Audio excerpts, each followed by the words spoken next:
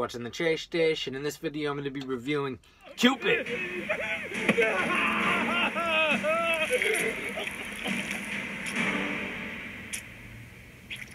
So this is one I picked up from Dollar Tree, and to my surprise, I really enjoyed it. Within like the first 10 minutes, they give a homage to Lucio Fulci's Zombie, the eye scene, where Cupid shoves a girl's eye into an arrow that's poking out of her dad's leg.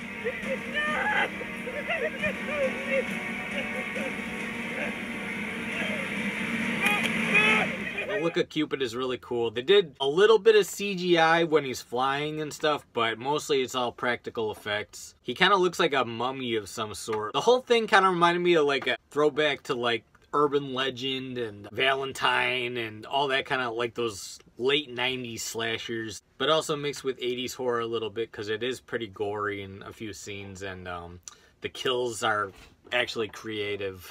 I was dying laughing. A lot of the kill scenes, he comes up with a different way to kill each time, and it's all Valentine's Day related. So like there's a scene where, for example, he slits someone's throat with a paper cut with a Valentine's Day card. I was dying laughing.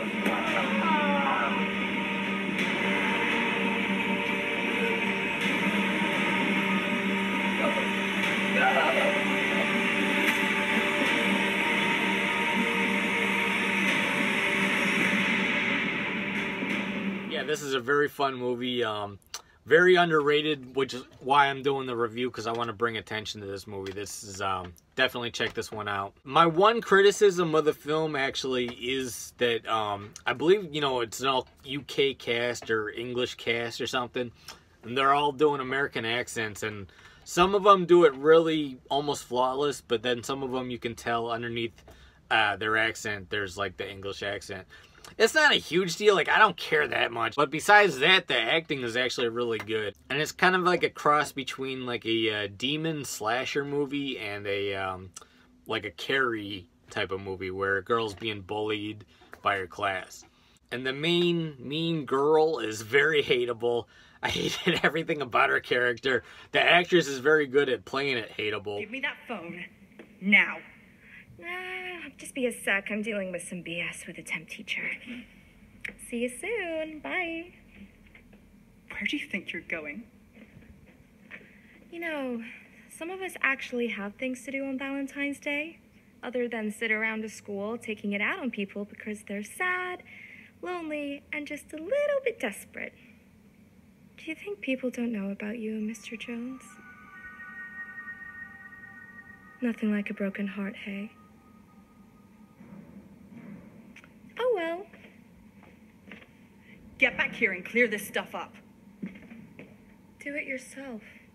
And just all these fucking asshole kids. I hated all of them except for the main girl and her friend.